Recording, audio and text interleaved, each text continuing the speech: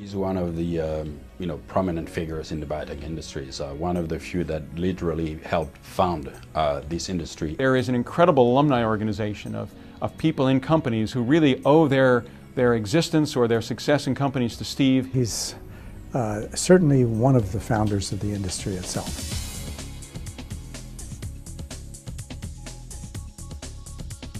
So I started my career here in San Francisco in 1966, 42 years ago, largely to get away from my parents. My dad was well known, and every place I went I was George's son. And I wanted to go to a place where I wasn't George's son, that nobody had ever heard of my dad or what he was or what he did, and I could start my own career. Whatever I did in life was going to be because of me. Steve was a key advisor as head of the biotech practice for Ernst & Young. So in 1968, I got involved with the biotech industry and helping a guy named Alex Zaffaroni start a company called Alza. Steve was this young accountant on the Alza account. Within a year, Alex Zaffaroni was convinced that he was the accountant that he wanted to handle the company going forward. 1969, I helped some guys start a company called Cetus. Several years later, I helped Bobby Swanson get Genentech started. I helped the guys get Amgen started, and off we were into building an industry. As a financial officer at one of the early biotech companies, Cetus Corporation, Steve was vital to helping us fund our company in the early days of biotech. I was asked by the founders to recommend an accountant for the company, and I immediately told them Arthur Young & Company, but only if you insist on Steve Burrill as being the accountant in charge.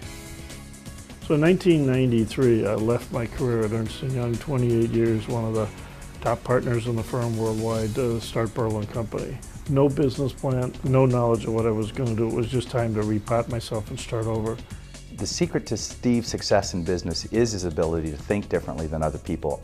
Think ahead, not just think about what's happening around him today, but what's going to happen in the future. He strikes me almost as one of these characters you've seen in a cartoon that has this dust swirling around him. He's full of motion, full of energy, full of excitement. It's really at the straddling both the science and the finance world, and having creative approaches in both that I think makes him so successful. Whenever there's a new technology, whenever there's a new opportunity, one finds Steve.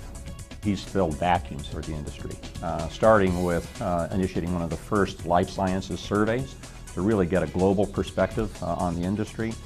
Is the major source of data associated with the industry.